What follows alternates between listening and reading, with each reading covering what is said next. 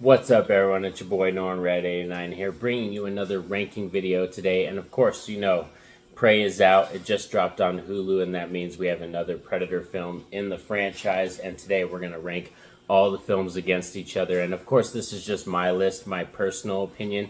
And we're going to be including Alien vs. Predator and Alien vs. Predator Requiem in this list as well. So we have 7 films to get through.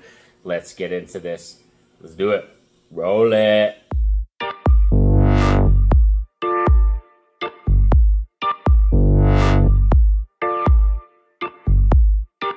So in terms of the Predator franchise, this is a franchise that I could return to often. I just have a lot of fun with it. Even the mediocre ones that I kind of medium like and I'm just like okay with, I can still return to, and I like them because it's like schlocky fun. I love the Predator character, and I like sci-fi horror. That's like my second favorite in terms of horror subgenre. But right now, as it stands, I think we have 3 really good Predator films, and then the rest are kind of just mediocre, not as good. So let's kick this list off with bottom of the barrel, number 7 for me, coming in last place. This might be a hot take. This might turn a couple people off in terms of it, because I know there's a lot of people who have a nostalgic love for this one, and that's Predator 2. Yes, Predator 2 is my least favorite of the franchise, just because following this first film, I think that's the main problem for me, is that Predator 2 follows this film, and Predator is one of the best, greatest sci-fi horror films, and what I expected from Predator 2. And I like the concept of having a Predator being in like a, you know, an LA, but like a crime-ridden LA, kind of like a futuristic, you know, like LA that's got this cop drama, like, you know, lethal. There's a lot of Lethal Weapon characters in here, Danny Glover and all this stuff. You know, we got Gary Busey in here too as well, but it was never a story I could grab onto. And it just, like I said, it feels like a dip in quality in terms of graphics, too. I feel like the Predator has better graphics, and it's more simplistic in the story that it's trying to tell, and that's what's better. Predator 2 is when they first kind of started to try to complicate things, and it doesn't work for me. Like, I've watched this one many times, and it just doesn't work for me. Like I said, I can still watch this one. This is probably like a 6 or a 7 out of 10 movie for me kind of thing.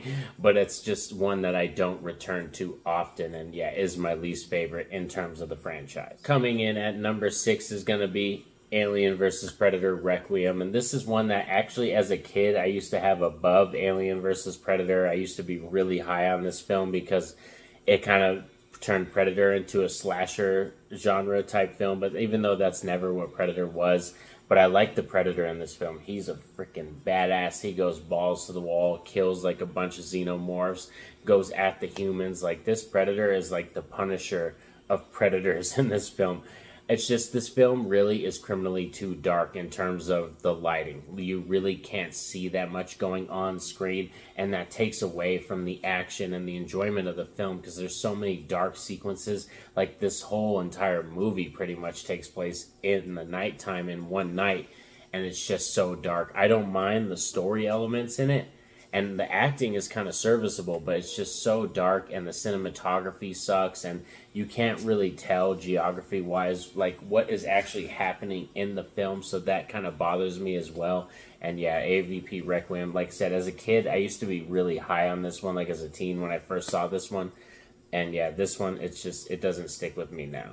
Number 5 is going to be Shane Black's The Predator, and this one I can have a lot of fun with, even though my main problem with this one, I'll get right off the bat, The Predator, the main problem is the third act. The third act, that last 25 minutes, it just goes bonkers, and it's too chaotic. It's just a mess. It's just a complete mess. But I actually enjoy the characters in this film. I know it's a much more, I would say, comical version of Predator film. This is probably the heaviest comedy-driven Predator film out there. But I think Shane Black actually does a pretty good job. It does suck because, you know, there was troubled production, but I like the cast in this film. I don't think they do that bad. You know, Tom Jane, Olivia Munn, I think they're all pretty serviceable in this film. It's just, yeah, that third act is really what drags this film down, and the overuse of CGI, that really takes me out of the film as well. Rolling in at number 4 is going to be the very first Alien vs. Predator. And I know this is a PG-13 film, and that's something like the negative is kind of drained off over years. Like, I could kind of overlook that. It's just, a better story than AVP Requiem and what they were trying to set up. It definitely deserves an R rating, and it should have like an unrated cut. That would be amazing.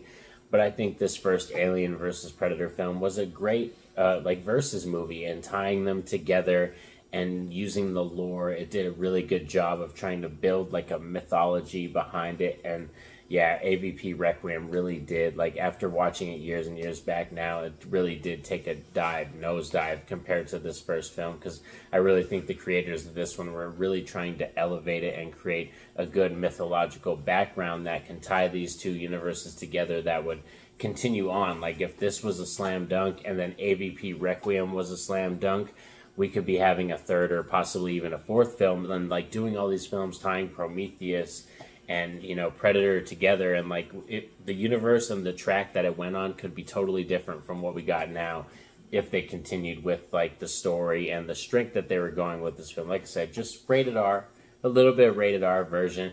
There's some characters I don't like in this film, and like the fact that a lot of the Predators get taken out really fast, that does bother me. It's mostly a xenomorph film. It's a very pro-xenomorph film. But I think the Predator teaming up with the human at the end to take on the Queen, that's an epic moment. Like there's a lot of epic payoff moments in this film, and it's definitely worth a watch, and I do return to this film quite often. Like Alien vs. Predator, I've probably seen this film probably like 20, 25 times or something like that.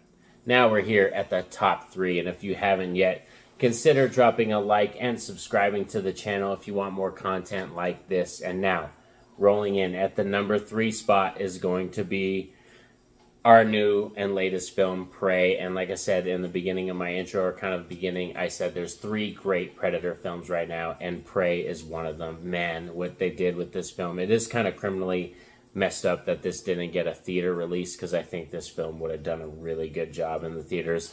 But it's streaming on Hulu if you currently want to check it out, and I think it's a very new, I'm going to try to keep this non-spoiler.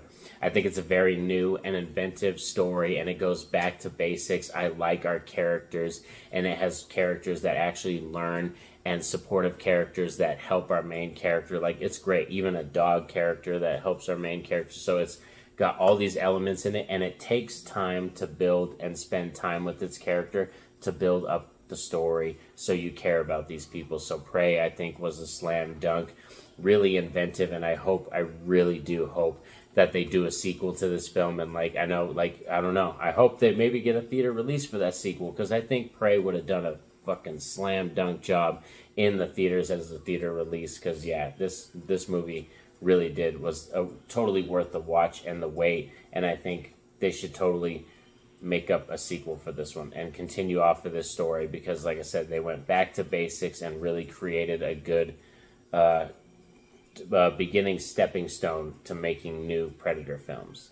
Coming in at number 2, and this one might be at the number 2 spot, like mainly just because I do have a fondness for this film. I love Robert Rodriguez, and he's a heavy influence in this film and producing it, and that's Predators with Adrian Brody and Danny Trejo and all them. Like, oh man, Mahershala Ali is in this film as well too. Topher Grace. Like, it's a wild film, and I know this is more of a safe kind of sequel in terms of it's very similar to the first one, like let's get a group of badasses and like put them against the Predator, but there's elements in this film that they do different from the first one that I like, in terms of there's multiple Predators, the fact that we get to see the dogs that the Predators use to hunt their game. You know, we got all these cool creative characters that like have wild banter, and I think they do a good job. And I think the third act is money. I really do like the third act in this film. I think that's what kind of stepped it up a little bit above Prey. I had a badass, amazing time with Prey, but I think the third act, just a little bit Predators, is what made it just a sliver, put it at this second spot, because I have such a good time with that third act, and when it pays off, it pays off. Like, I really do like Predators, and, you know, like I said, being it that it's a Robert Rodriguez produced film, and you can see that influence in it, all the stuff that's in it, like I said, it just was my jam for sure. But there has to be a top dog at the number 1 spot. We all know it's Predator still, with Arnie from I think it's 1987. Yeah, this is what John McTiernan, like this film, it's so hard to beat. You can't really beat this film. That's, like I said, not to knock the sequels. I think Predators and Prey are easily just as arguably, if somebody had those at their top spot and they had it and they wanted to argue, I probably wouldn't fight it